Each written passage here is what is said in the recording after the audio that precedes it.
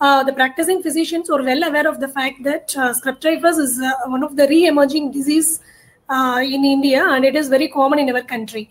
But in spite of that, it is highly ignored, particularly during the epidemics of viral fever. So we want to emphasize the point that a high degree of suspicion is an absolute necessity to diagnose such a deadly diseases.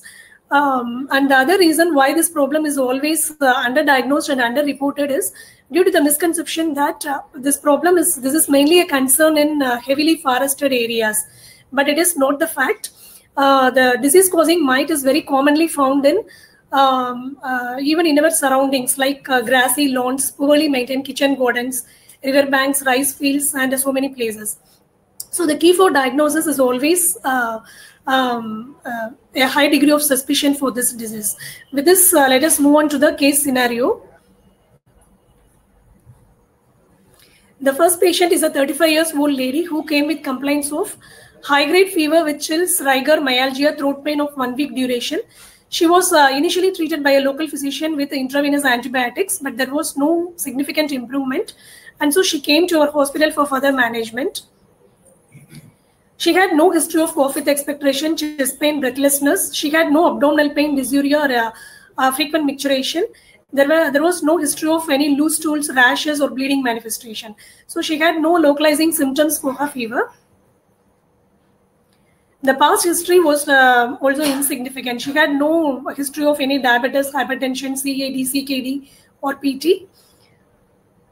Coming to the personal history, she consumes a mixed diet. Bladder and bowel habits were unaltered, and there was no history of any chronic drug intake. Family history was also insignificant.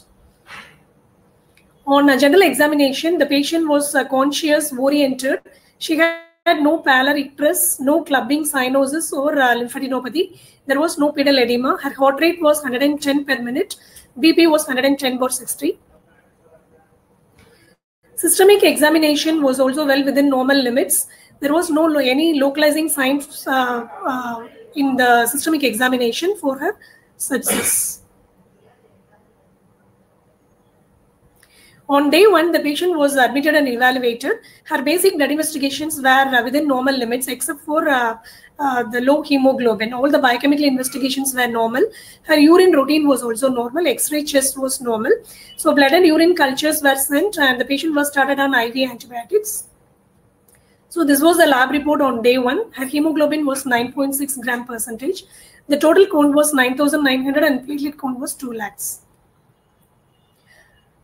This was the ECG. It showed a sinus tachycardia. Other than that, there was no significant abnormality. On day 2 of hospitalization, the patient developed dry cough with mild breathing difficulty, but she was able to maintain oxygen saturation of around 95% in room air. On examination, the respiratory system was normal. Air entry was equal bilaterally and there were no added sounds. She was proceeded with CT chest and abdomen, which showed bilateral minimal pleural effusion, diffuse interstitial septal thickening in both lungs with mild hepatosplenomegaly. And the radiologist opinion was like early pulmonary edema, viral pneumonia. So the patient was started on tablet Tamiflu. So these are all the CT pictures of the patient. It shows a minimal bilateral pleural effusion with interstitial septal thickening. So the patient's blood and urine culture were reported as sterile, and the smear for MP, dengue serology, leptospiral serology, everything came as negative. So as a part of fever workup, we did autoimmune workup also. They also turned out to be negative. ANA and ENA profile were negative. The CRP was continuously on the higher side, 160. On day 3, the patient continued to have fever spikes, and there was a worsening of cough and dyspnea, and the saturation dropped to 85 to 90% in room air. Clinically, the respiratory system was normal. So we shifted, we started the patient on empirical antimalarial and doxycycline, and she was shifted to CCU for further observation. This was the ABG taken in the critical care area. The pH was slightly alkaline with mild elevation of bicarb. It was 28.4. So probably metabolic alkalosis.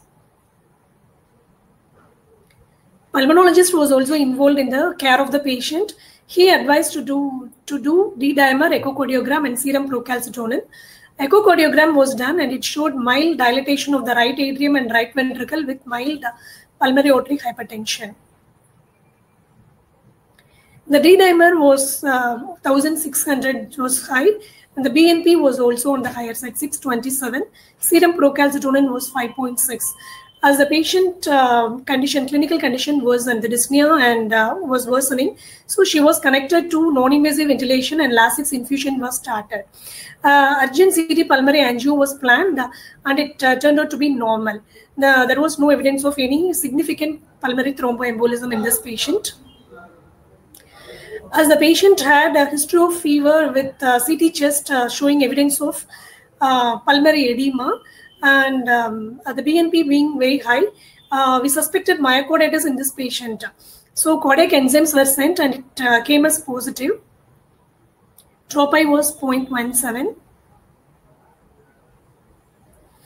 So the next day, the patient was symptomatically better, and she was off NIV support. She had low-grade fever spikes. We continued the antimalarials, antibiotics, and doxycycline for that patient. The next day, the patient's general condition was much better. Fever settled, and she was able to maintain 100% saturation in room air. So she was shifted out of the critical care area. Infectious disease specialist opinion was obtained, and he advised to do throat swab for H1N1, and it was negative. And we suspected Scrub Typhus in this patient as one of the possibilities. So we sent IgM antibody for Scrub Typhus, and it came as positive. So as per the ICMR criteria for diagnosis of Scrub Typhus, this patient comes under the category of undifferentiated fever, which is lasting for more than 5 days, and developing complication in the form of myocarditis during the second week of the fever, with dramatic response to appropriate antibiotic. And the IgM antibody for Scrub Typhus was also positive. So in this case, we could able to save the patient only because of, even after developing dreadful complication like myocarditis, only because of our high degree of suspicion and starting the patient on the appropriate antibiotic, which was started promptly even before the clinical worsening of the patient. Now let us see the second case scenario. He is a 60-year-old male who is a known case of diabetes mellitus, hypertension, and CAD post-PTCA status. He got admitted with complaints of fever of 10 days, 10 days back, which lasted for 2 days. He got admitted with complaints of cough, breathing difficulty, abdominal pain, and loose stools with reduced appetite of 2-3 days duration. On examination, he was conscious, well-oriented, afebrile. He had mild dehydration. He had no pallor, icterus, clubbing, cyanosis, no lymphadenopathy or no pedal edema. The pulse rate was 102 per minute, respiratory rate was 23, and BP was 100/60. The systemic examination was also normal for this patient. So this was the lab report on day 1 of admission. His hemoglobin was 10.5, slightly low. Total count was 6,800. Platelet count was 2 lakhs. But the patient's urea and creatinine were elevated. Urea was 102 and serum creatinine was 2.88 with a mild hyponatremia. Other than that, her chest X-ray was normal. Urine showed 2+ proteinuria. And the coagulation profile was normal. Malarial parasite, leptospiral serology, and viral test were all negative. The patient was started on IV antibiotic. This patient used to come for regular follow-up with a cardiologist every month. And we went through the previous records. The patient's renal parameters were absolutely normal. He was 60 days prior to the present admission. His renal parameters were normal. So we considered it as an acute renal failure.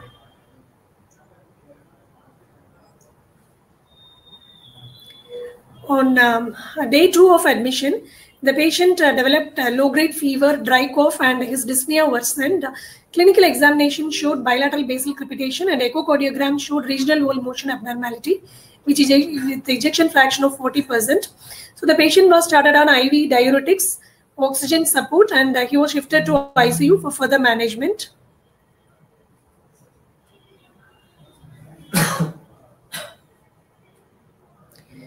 On day 3 and 4, the patient's clinical condition was actually worsening. He became more drowsy. He was arousable and answering relevantly. He remained afebrile during the ICU stay. Renal parameters were gradually worsening, and he was able to maintain saturation with 2 liters of oxygen. His blood and urine cultures were sterile. Ultrasound abdomen showed medical renal disease. His CT chest showed features of pulmonary edema, and CT abdomen showed no evidence of any pyelonephritis or any other focus for infection. CT brain was also normal. The next, in the consecutive days, his drowsiness and dyspnea increased. He was supported with the NIV, and renal parameters continued to worsen. Patient became hypotensive and was started on inotropic supports. So this was a serial blood investigation which were done during his hospital stay. The hemoglobin to start with, it was around 10.5 and gradually dropped to came up to 7.6, and the total count remained normal throughout his hospital stay. Platelet count was also normal throughout his stay, and there was a gradual worsening of renal parameters. To start with, the urea was 102 and gradually it increased and went up to 160. And serum creatinine to start with, it was 2.88 and it went up to 5.99. And so nephrologist was involved in the care of this patient. As per his advice, one sitting of hemodialysis was done for this patient on the 5th day when the parameters were very high, 5.99. And as the hemoglobin was gradually dropping with worsening of the renal parameters, nephrologist advised to rule out multiple myeloma as one of the cause for acute renal failure. So we've sent serum electrophoresis, but it was negative.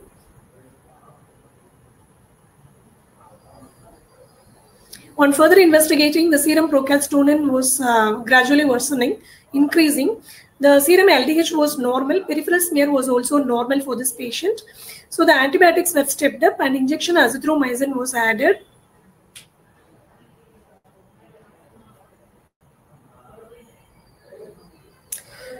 And considering Scrub Typhus is one of the cause for acute renal failure, we sent IgM antibody for Scrub Typhus for this case, and it was positive. So again, as per the IgM guidelines, he comes into the category of undifferentiated fever with acute renal failure, which developed during the 2nd week of the illness, with a positive antibody for Scrub Typhus. But unfortunately, this patient, due to financial constraints, he could not afford the treatment at Apollo ICU, so he went against medical advice.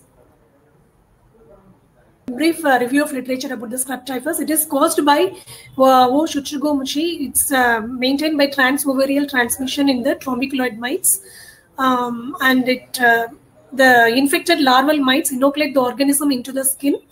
The Shigas are particularly found in areas of heavy scrub vegetation during the wet season. So this is the electron microscopic view of the Shigar. This is the so-called Shuchigomushi triangle. India is well within this triangle, and they claim 1 billion population are at risk and 1 million cases occur annually. So coming to clinical manifestation, the illness varies from either mild illness or it can present as a fatal illness. So if I left untreated, the fatality rate will be around 35 to 45%. So usually after the incubation period of 1 to 3 weeks, the patient will present with fever, headache, myalgia, cough, and GI symptoms. The classic case description include eschar, where the sugar has fed with regional lymphadenopathy and a maculopapular rash. Severe cases typically manifest with encephalitis, acute interstitial pneumonia, and or other multi-organ dysfunction. So this is the typical eschar. It is nothing but a punched out lesion with central necrotic score and surrounding hyperemia. This is the sugar fed area. If it is present, it is pathognomonic, but it is seen in less than 10% of cases. In both of our cases, the Escher was not found, even after a careful clinical examination. And absence of Escher is one of the poor prognostic marker. So the pathogenesis, the target cell for this Scrub typhus is endothelial cells and macrophages. It causes focal or systemic vasculitis and perivasculitis and causes multi-organ damage. So the complications, the most common complication being interstitial pneumonitis, acute hepatic failure, acute renal failure, myocarditis, pericarditis, meningoencephalitis or septic shock. And the diagnosis is mainly by the IgM antibody by ELISA, which will be positive by the end of first week.